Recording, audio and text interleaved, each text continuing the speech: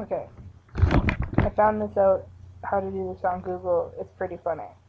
You go to the regular Google homepage, just google.com, click on the search bar, type in Google Gravity, which is probably the second one down, and then you click this button right here. I'm feeling lucky. Not Google search, not enter, just Google Gravity.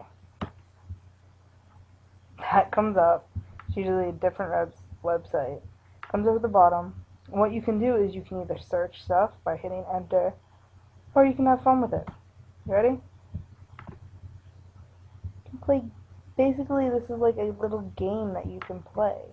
Well, not really. It's not really a game, but it's like